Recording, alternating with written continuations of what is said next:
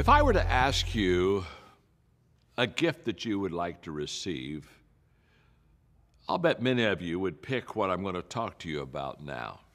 John Maxwell here. Welcome to Minute with Maxwell. I want to talk to you about confidence, about becoming a confident person. I find that is just a big need in the life of many people. They just lack the confidence to do what they want to do, to sometimes do what they should do. And so they come to me and they ask me, how do I become a more confident person? And I would like to share with you quickly 3 ways that you could begin to build into your self-confidence that will allow you to go to a level that a lack of confidence will hold you back and keep you from achieving. The first thing I would share with you is this, that if you want to be a confident person, you have to take action. Confidence is a result of doing something.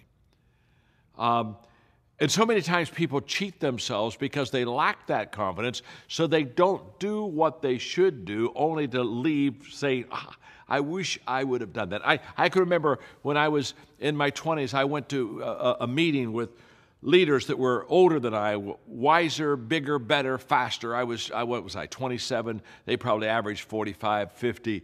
And I was overwhelmed by the fact that I was truly, not trying to be humble, I was truly the least in the room. And I could have learned so much from them. In fact, they gave times for us to ask questions, and I held back. And I didn't ask questions, and I left that meeting, and I really realized how I cheated myself. And I determined that I would never let that happen again. Now, why didn't I ask the question? Because I lacked the confidence.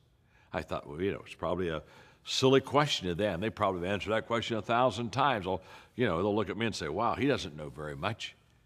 And I determined that day that regardless of how intimidated I was going to become, I was never going to cheat myself again. And that I was always going to ask the question, even though I figured it may be a real stupid question. What was I doing with my confidence? I was making a determination to take action on something that I didn't feel comfortable with. And trust me, I did. I never broke that promise to myself, and today I can look back at many times where I just went ahead and did it. I didn't feel comfortable, but I went ahead and did it. And each time I took action, it began to give me confidence. The second thing that I have done to build my confidence is to share with others and help them. One of the things I found is that you begin to feel better about yourself when you help other people get better. And so therefore, there's a confidence booster in making yourself invaluable to others because you're always adding value to them. And so I grew my confidence not only in taking actions on things that I perhaps was intimidated with, but I, quote, did it anyway. I grew my confidence by the fact that I began to meet people's needs. And because I met their needs, I began to be valued, and I began to have influence with those people. And all of that process helped me to become a more confident person. The third thing that I did is I spent time with confident people. There is no security like being with secure people. You know it. You know it when you're with them. You know it when you're not with them. You can feel it in the room. A lot of my leadership has been based on the fact that I provide a lot of security for people. They just know. If they hook up with me, if they read my book, if they kind of follow me, if they listen to my lesson, they're going to get better. And that security helps them to become more secure and confident themselves. That's exactly what I did as a young leader. I found people that were confident, and I hung with them. I watched them. I asked them questions. I learned from them.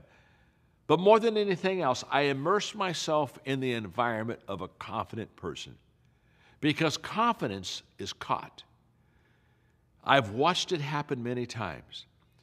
A team maybe is behind in a game, and all of a sudden they get on a run, and they, quote, start playing over their head, and they begin to build momentum, and they get on a roll, and they start scoring points. And you can just watch in the behavior, the the attitude, the actions, the facial expressions of the players, that they're just feeling better about themselves as the game goes on. It's contagious. Get around a person that's secure and you'll become more secure. Get around a person that's got confidence and you'll begin to gain more confidence. Because secure, confident people want you to be confident also.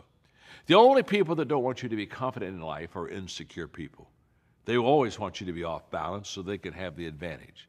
So I want to encourage you, hang around some confident people, get in that environment and immerse yourself in it, add value to people, and take action on things that you fear. And you'll begin to build your confidence. I'm glad you're with me today on Minute with Maxwell.